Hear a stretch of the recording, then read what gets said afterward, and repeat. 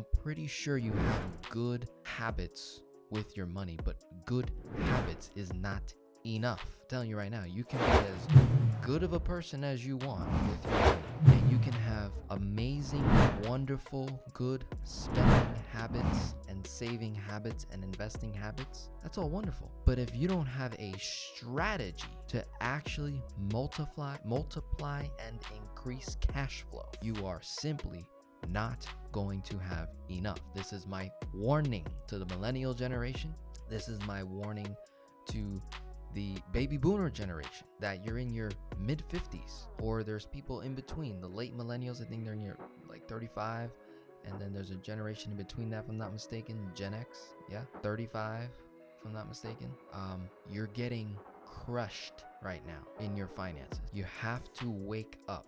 This is my warning. I'm waking you up, okay? And there's other YouTubers out there exposing you to these misleading, ineffective financial strategies. They're great strategies. They're great in theory. I'm not like denying it. I mean, but I'm looking at the results of what great looks like, and I am coming to the conclusion that it is ineffective, poor results. So you can have a great concept, a great idea, but it can produce terrible results. It's just like any entrepreneur that has a great business idea, right? If you're an entrepreneur listening, watching this, comment below. Tell me how many great ideas you've had. They were great in theory, and you executed on that great idea, and it resulted in a terrible result. You get what I'm saying? So something can be great in theory, an idea, but terrible in result. Now, when it comes to creating cash flow, it is a great idea that produces phenomenal, infinite results. Let's take a look at the board. So we're going to be looking at which is faster, net worth or cash flow, okay? Would you rather build a business to create $250,000 a year in cash flow per year? Or would you rather save and invest your way all the way to $6.25 million in your retirement account, your 401k account? Which is faster? Because the moment you realize which is the most logical answer to move with, I believe that your current strategy is going to flip. You're going to do a complete 180, okay?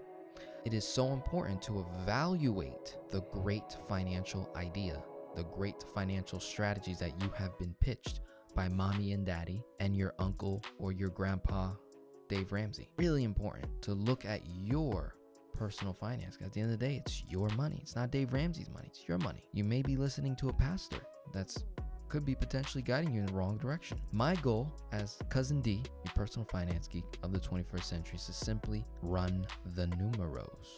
Run the numbers, starting with your 4 major numbers. What's coming in, what's going out, how much debt obligation do you have, and what's your free cash flow at the end of the month? And what can we do with that free cash flow to multiply it? I don't want to grow your money. I want to multiply the money. Multiply goes faster than growth, than rate of return, okay? Do you agree with that? Comment below. Multiplication goes faster than addition, right? And growth and compound interest goes faster all day, every day.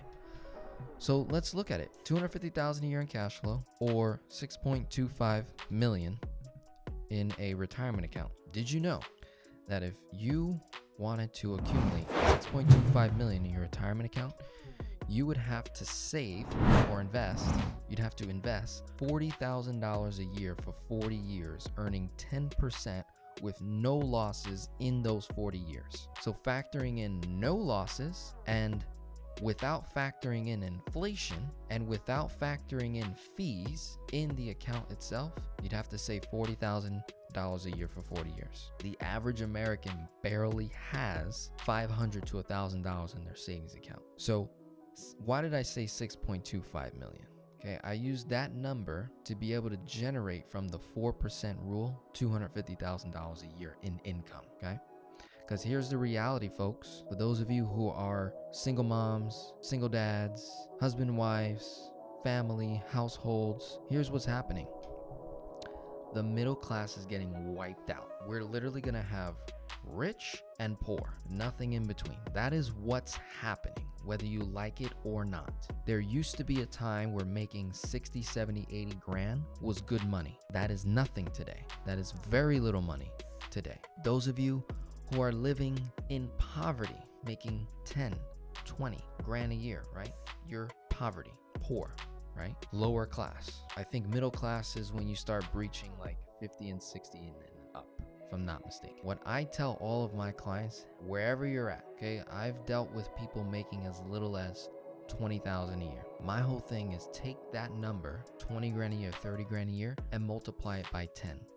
That should be your goal, to create, right? To go from 20,000 a year to 200,000 a year, because the amount of time that it would take to accumulate any kind of money worth looking at that level, 20, 30, 40 grand a year, it's going to take you 75 to 90 years to even save a couple $100 a month to have anything worth looking at. And I'm being very hard because I'm telling you right now, the models that you're being given right now by your financial advisor talking about how to reach $1 million, $2 million, $1.5 million, that is garbage. It is nothing. $1 million is nothing. It is little. I'm telling you, it sounds like a lot of money to someone that's making 20 grand a year. I used to be in that range, making 20 to 30 grand a year. Low class, below middle class, poor. I used to be in that. So $100,000 was a lot of money. $10,000 was a lot of money.